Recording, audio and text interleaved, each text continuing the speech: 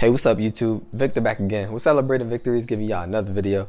And what I'm going to talk about today is how the ATM process works. Okay, how you make money through an ATM, how people's money comes out of an ATM when they want to take out money, how their card information gets sent to their bank, and the whole process on all that, because it's something that's very, very important to understand if you're thinking about opening up an ATM business, if you have an ATM business already, or if you're just kind of doing your due diligence and do your research on the ATM business. All that stuff is still very important for you to understand and know this process. Okay.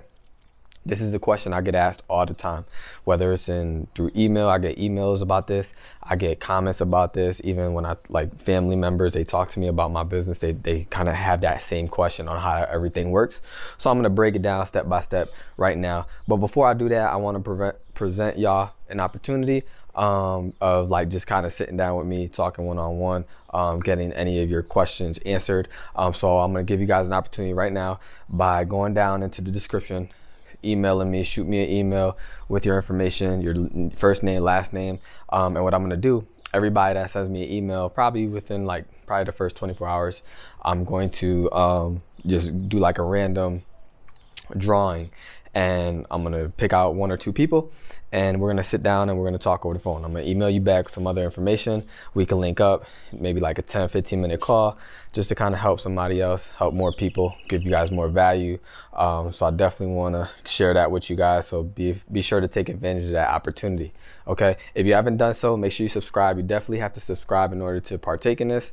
All right, be sure to leave a comment if you have questions as well. Also hit the notification bell too. That way, anytime I drop a new video, you get notified and you can watch it immediately. Okay, now let's dive right into it. So I want you guys to imagine that you walk into a liquor store and you're like, hey, there's an ATM. Before I go out to the club, before I go wherever I'm going, let me go grab some extra cash. All right, the process, when you walk up to that ATM and you're taking out, let's say we're gonna say $20 for, training purposes, for the purpose of this video, right? And take out $20. So you take your card out your wallet, you put your card into the ATM. And this is assuming this isn't a bank ATM. This is just a regular ATM that you find at like barbershops or your small liquor stores or wherever. I'm not talking about a bank-owned ATM. I'm talking about ATM that's owned privately through someone like me or you, or if you're looking to get into this business, potentially you later down the road, right? So you walk up, you put your card in. When you put your card in, obviously it's gonna prompt you to put your what is it? Your PIN. Right, you're gonna put your PIN in, and then you're gonna select withdraw or check balance or whatever it is you're gonna do. In this case, we're gonna do withdraw $20. Boom. What's gonna happen when you put your card in and you start inserting that information? Your card information is gonna get sent to a processor, and this is gonna be a third-party agency, a third-party association, whatever, third-party business, right? It's gonna get sent to them. And it's gonna have your card information, it's gonna have your name, it's gonna have all your information on there.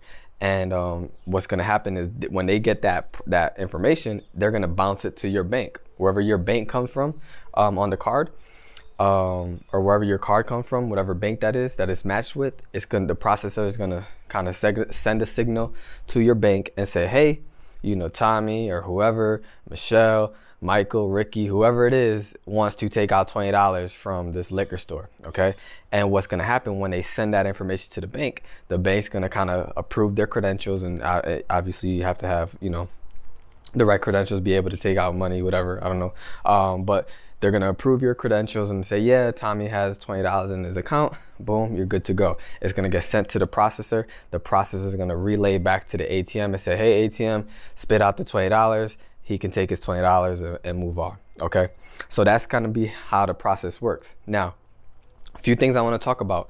One, I'm going to talk about you getting paid as a business owner, in my case, me, right, getting the surcharge. And also what I'm going to talk about is banks having their own ATM, because there's a difference. All right, first let me talk about the processing of me getting paid.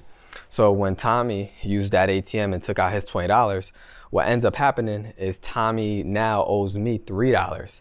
I'm giving him that $20 that he took out, and that $20 is coming from his bank. It gets transferred from his bank to the processor to me.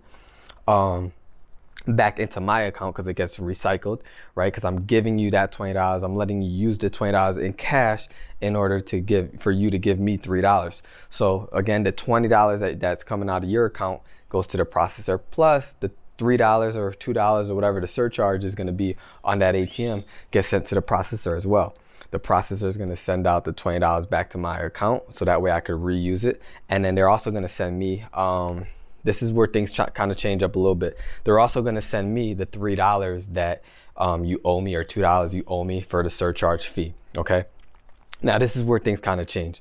In my case, what I do is I get that surcharge fee at the end of the month. The processing company holds it and they add them all up at the end of the month. And at the end of the month, they're going to send me a report and it's going to say X amount of money is going straight to be deposited into my account. Okay. Now what you can do it where you get those surcharge fees every day, right? Like after 24 hours after it happened. Okay. I don't like that too much because it's not as clean. You know, it's not as smooth. It's not as easy as it is to track versus if I just get one lump sum every single month on the same day, every single month, I know, boom, I'm getting that. It's easier to track. You know, I don't have to try to like move, you know, try to dig in to find out, you know, which one's settlement fund, and settlement funds are going to be the money that's recycled that you use to recycle into the ATM so that people could take it out, right? And that's a whole nother topic. I don't want to get off track too much because again, this is a very basic video for someone that really doesn't understand the ATM business. And let me say, before some people are like, well, you're missing this and missing that. There's a disclaimer. There's a lot of stuff that gets involved into the ATM business.